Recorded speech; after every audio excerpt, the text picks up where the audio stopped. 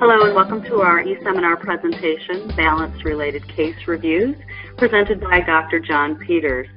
I'd like to introduce Dr. Peters. Dr. Peters earned his PhD from Simon Fraser University in British Columbia as part of a series of clinical and research studies focused on changes in brain electricity and human behavior.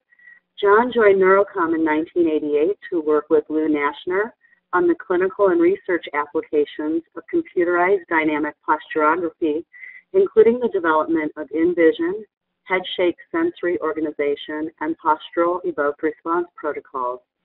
Jon retired as the Vice President and General Manager of Neurocom in early 2012. Without further delay, I'd like to turn the presentation over to Dr. Peters. Thank you, Teresa. So this morning's presentation, we're going to focus on some case examples that illustrate the use of computerized dynamic posturography and associated protocols. I'm not going to talk about actual performance of the protocols or the essence of each assessment by itself, but rather focus on the results of each of these and how that information can be used to tie into the dynamic equilibrium model and develop a set of objective data to be used to manage these cases. So the next slide then is an excellent starting point when one thinks about case studies of any kind, and this is the International Classification of Functioning Disability and Health, or the ICF. In all of these cases, we have some type of a health condition, disorder, or disease. We may or we may not know what that is. In many cases, we will, because we'll see occurrences of diabetic neuropathy, post-stroke, lumbar, lower motor issues, and so on. But in some, they'll be virtually unknown. Those result in changes in body structure and function, which then leads to activity limitations, which leads to participation restrictions on the part of the patient in their activities of daily living. To that, we need to weigh in environmental factors and personal factors. But in order to design up a program that will allow us to take care of the activity limitations and participation restrictions, we really need to focus back on what body systems and the function of those systems are or not responsible for those changes. So with that thought in mind, we'll go on to look at the dynamic equilibrium model, which we've reviewed in the past. It's one put together by Dr. Naschner several years ago, which allows us to look at the sensory and motor aspects of the balance control.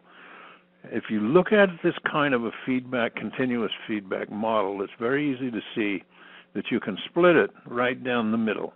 You have a sensory side to the equation and you have a motor side to the equation.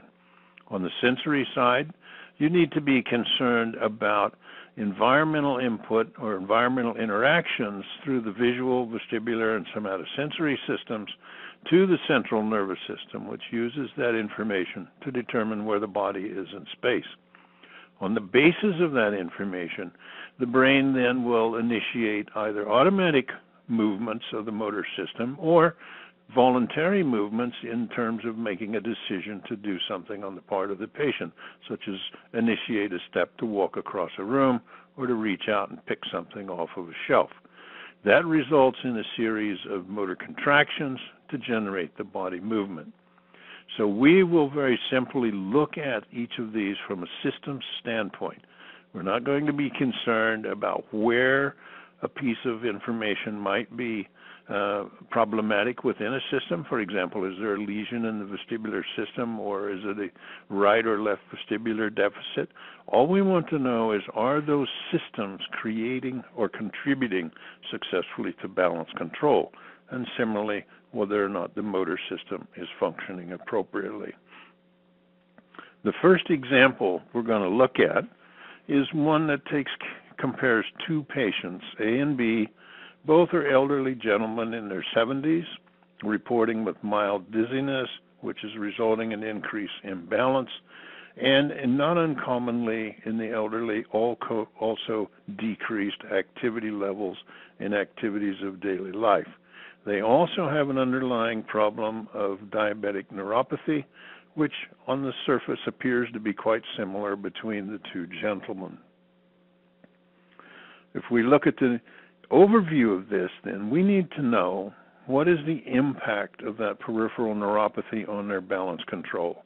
Is it the same for both, or is it worse in one than the other? Are they developing some possible vestibular deficits that is leading to their definition or report of a symptom of mild dizziness? To do this, we're going to use classic computerized dynamic posturography.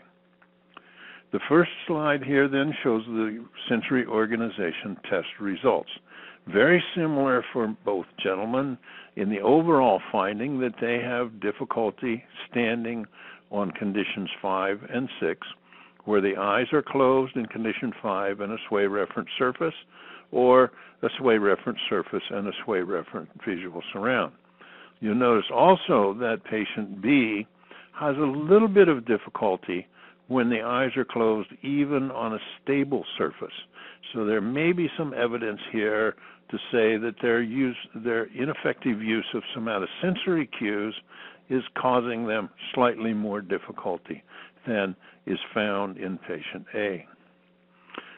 The real lead into that then is when we look at the motor control exam, where we're actually challenging the motor side of these patients in order to maintain their balance by sliding the platform back and forth underneath their feet.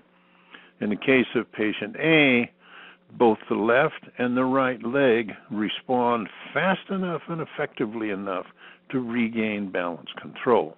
Patient B, on the other hand, shows delayed responses, particularly in the right leg, to backward translations.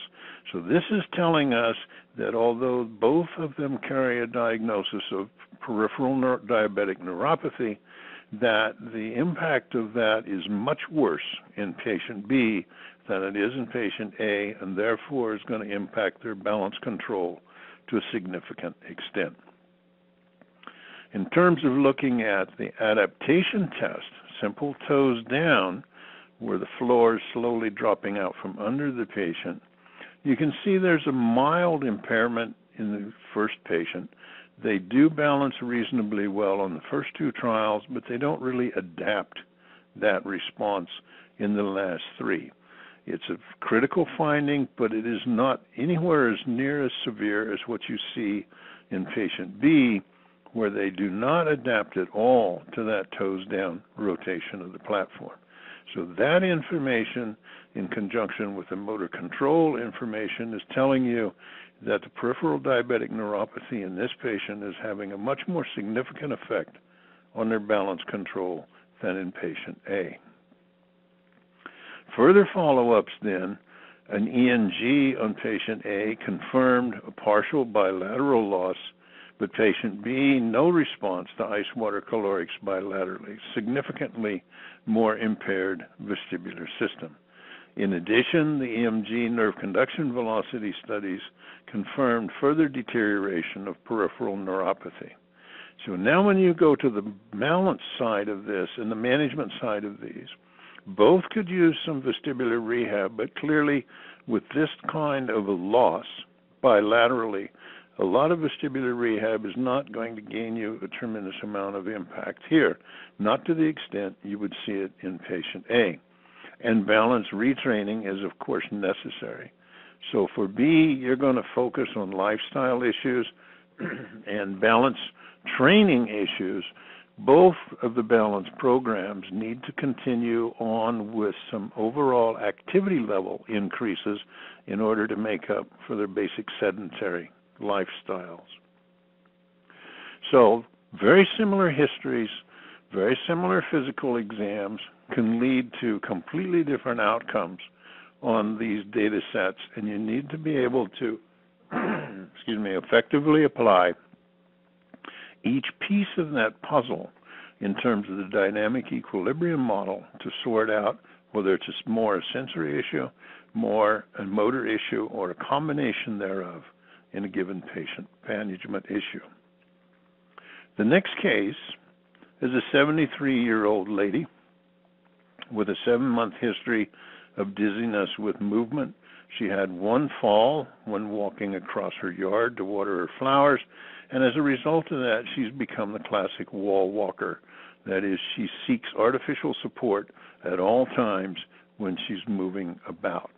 Otherwise, her past history is non-contributory. She's perfectly healthy, functioning individual. With a negative history like that, we really now have to look hard to find what the possible deficits are that are leading to that functional loss of her mobility in terms of now being forced to be a wall walker. So we approach this one again using computerized dynamic posturography and video nystagmography. The SOT results in this lady are very intriguing because although you see in the summary of the data that she did fall 6 out of 6 times on conditions 5 and 6, where here on 5, eyes closed, sway reference support, here on 6, eyes open, sway reference surround, sway reference support. But if we look at the raw data, we see that those falls occur late in the trial, and after she has indeed regained her balance control, after she's displaced her center of gravity significantly. This kind of a finding is very positive in terms of supporting the outcome of potential rehabilitation. She shows the ability to manage her balance up to a critical point where she finally just sort of loses it, so to speak. So this lady should gain a lot from vestibular rehabilitation and balance retraining. That's further bolstered by the fact that her motor control data is perfectly within normal limits. Very good responses, symmetrical in terms of onset latencies, good reliable findings, no issues there at all. Her adaptation scores, however, present a slightly different picture. So she does have some inability to control her balance when toes up and toes down. She's probably got a little bit of a musculoskeletal issue going on here versus a cerebellar impairment because her motor control data is perfectly within normal limits. So the probability of a cerebellar issue on her is relatively low. We can examine that just a little bit further by looking at her ability to control her limits of stability. And we can see that even when she tries to start from a centered position, that her ability to move out to the targets is impaired in all dimensions, although laterally she does a little better than definitely in the anterior direction, and posterior presents significant challenges to her. So she is going to have balance problems controlling herself once she moves outside of her comfort zone, and the ankle data that you see in the adaptation test are going to exacerbate that. Her VNG was negative. Her sensory organization test raw data, the adaptation and limits of stability provide critical information to say that the best approach to her is rehab in the anterior-posterior range of motion, progressing up to working on unstable surfaces, so that the outcome for this lady is actually quite positive. She should be able to get away from the wall walking response without any difficulty at all. So we've seen how combining CDP but expanding it with other test protocols such as the limits of stability establish the issues and focus the therapy programs. So it's critical to remember that you can't use just one single test. You cannot rely on a single piece of information here. Think back to the model and recall how you need to expand that out to split up that patient's performance into those categories of sensory, voluntary motor, involuntary motor, and then put that picture back together again. Here we have a 66-year-old female with a 10-year history of chronic low back pain. She's had a lumbar discectomy, sacroiliac and lower limb orthopedic issues, some cardiac problems.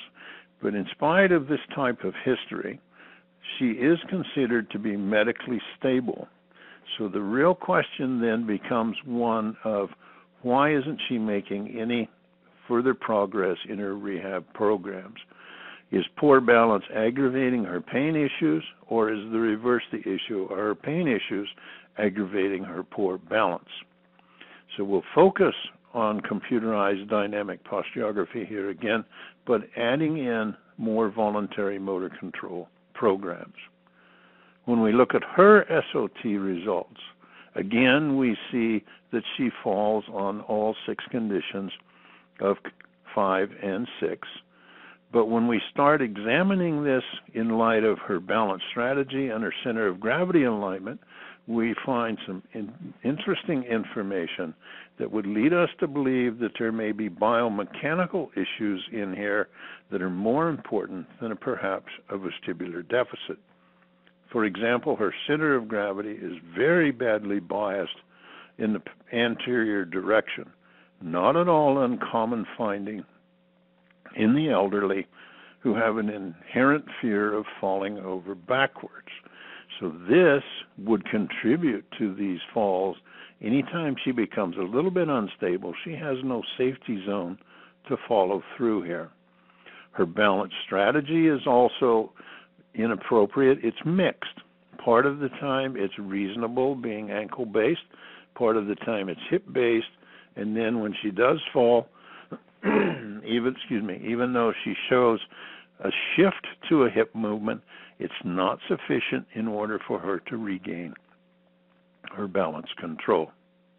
Her limits of stability are very scattered. She's not afraid to move. Her reaction times are good. She can move fairly quickly, but she doesn't move very far. This is the interesting part. So she is closing up her limits of stability, which is going to make her balance control in the face of that posterior lean in her center of gravity even worse. If we look at her rhythmical weight shift, that is her ability to follow a target left to right and anterior to posterior, which are basically the components of walking.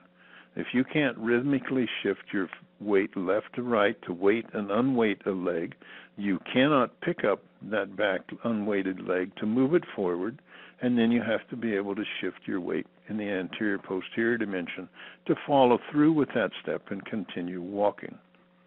Moving in the horizontal dimension is not that big of an issue for her. However, when she's moving front to back, you do see significant constriction of movement, again, very small range of motion, and very poor directional control, as well as very poor velocity. So her COG alignment issue and her inability to move in the anterior-posterior direction is a major factor in her balance issues. Her limits of stability is severely restricted, and she has poor rhythmic weight shift as well. So the classic approach to managing her first is to realign her center of gravity to gain core stability. This is the old adage of working from the outside in. If you don't get her center of gravity aligned in the beginning, all of the balance exercises that you give to this lady will be done in an off-balance position, so you're going to be fighting against yourself. You can then add in random surface challenges to get her to use other sensory cues to make up for unstable or unreliable somatosensory information, and then add in some mobility challenges to keep her moving and keep her walking. The next one is a case with benign paroxysmal positional vertigo and a subsequent complaint of disequilibrium. He's otherwise medically stable, and his complaint of imbalance comes about post-canalith repositioning. This is not that uncommon. There's been several publications in the recent literature, most notably that of Herdman, which has shown that post-BPPV maneuvers, once the BPPV is resolved, the patient has now balance complaints. One way to think about this is you've got a vestibular system that's been feeding the brain false information for years. The brain has developed preventative or compensatory mechanisms to control its balance in order to fight that, such as preventing head turning or unwillingness to turn the head in given directions. Once that BPV is resolved, however, then those secondary mechanisms no longer have anything to fight against, if you will, and now you have a balance issue that's induced as a result of those problems. So the question, is there a residual canalith dysfunction, and what are possible additional secondary impairments? So we're going to introduce some new approaches, dynamic visual acuity, and something called a head shake sensory organization test. We want to see what happens to this patient's balance control once they start moving their head purposely. The actual sensory organization test itself, the classic, shows only a couple of falls, again with reasonably normal findings otherwise on conditions 5 and 6. So this is demonstrating that this patient can in fact control their balance in the majority of situations, but the challenge can be detrimental in certain respects.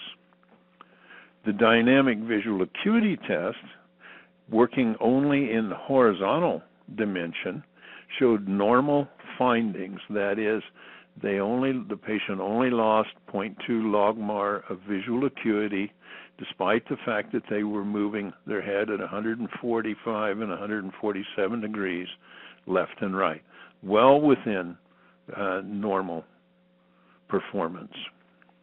However, when you then take that patient back to the sensory organization test and now ask them to do a head shake in the vertical dimension on conditions 2 and on condition 6, you find some very surprising results. On condition 2, the eyes are closed, the platform is fixed, they maintain the appropriate head velocity as you would expect, and they maintain very good balance control. The actual loss is only about 10 points on that condition. However, when they go to condition 5, where the eyes are closed and the surface is unstable, now you see that they don't always maintain appropriate head movement velocity, so they're reducing head movement in order to maintain balance, but even at this velocity, it's ineffective. So you've got a clear demonstration here that this patient still has residual issues tied to the head movement that are going to be very destabilizing and need to be managed in terms of their overall balance control. So balance exercises with head movements in the vertical plane are what need to be instituted with this patient in a very progressive manner. So they start out with minimal instability of the support surface, basically mimicking condition 2 of the SOT, and then building that unstable surface further and further until the control is there at maximum velocities. And at that point, this individual should be able to return to a productive lifestyle. What about a patient who has a long history of cerebrovascular accidents? In this case, a 70-year-old male who's had a left medullary stroke. He has difficulties walking, and as a result, he's restricted his daily life activities. Not surprisingly, in this case, the Berg balance and dynamic gait scores are within normal limits because they've plateaued out. He's recovered as best as he possibly can on those dimensions. What is the impact of his deconditioning? He's reduced his activity, therefore he's going to have lower extremity strength loss that's going to tie into his hemiplegia. And we need to see where those fit in the realm of his balance control. The sensory organization test for him is not that unreasonable. There are some scattered examples of his falling on the first two trials of condition 5, but he subsequently masters that task very well, so that there can be some very good possibilities here that he will show excellent progress with some vestibular rehab. And this is very critical because a lot of patients who suffer cerebrovascular accidents also end up with significant vestibular losses. His case, he is compensated reasonably well there, but work needs to be done. His balance strategy, for the most part, is excellent. He is a little bit ankle-oriented. His center of gravity is reasonably well aligned, but he does have a little bias over here on the left. The motor control data, however, tells a completely different story. The right leg clearly is not as responsive on backwards and forwards movements. We know that he doesn't have any biomechanical issues, and this would tie in with the left medullary stroke problem. He stands reasonably symmetrically, so it's not an unweighting issue. He will use both legs to support himself, but the right one just does not have a significant amount of power in it. The amplitude shows that as well. The left leg responds a little bit harder than the right on backward translations, and even on the forward. So in an incidence where he is balance challenged, this left leg, because it generates more force, is going to have a tendency to spin him off to the right over the weakened leg. His ability to voluntarily control his balance is also weak on the right. He moves very little on the right side. His movements to the left, although better, are still a bit on the erratic side, so further workup is needed to solve those issues. We've seen then marginal problems on his sensory organization that does recover. We see that his motor control has prolonged latencies on the right, as it would be expected. LOS, difficulty on the right, and rhythmical weight shift, difficulties in the posterior direction. So we need to customize a rehab program focused on improving vestibular interaction and getting into some real treadmill and yoga perhaps to improve overall conditioning, focusing on his ability to use and move effectively to the right. The next case study is a young man, 47-year-old healthy male, who's a high iron worker who has concerns about intermittent safety and dizziness at work. Because he is working high iron, it's very critical to him that he be able to move safely in that environment. A previous ENG had shown a minor unilateral weakness. So what will happen if he goes up on those heights, if he moves his head wrong, or if he does become a little bit disabled up there? Obviously, falling is a major issue in his life. So we want to see what happens with active head movements. Dynamic visual acuity for him does show a significant loss in visual acuity, almost 3 logmar. In fact, with head movements of 125 degrees per second, which is well within the testing range that you need. The responses are reasonably symmetrical. But if we go to movements in the vertical direction, in the horizontal, the previous one was vertical, we see a major change with gaze stability. And that is, he cannot move his head to the right nearly as fast as he is willing to move his head to the left. So he slows himself down, so any reactions requiring that sort of a head movement are going to be an issue. His sensory organization test is a bit inconsistent.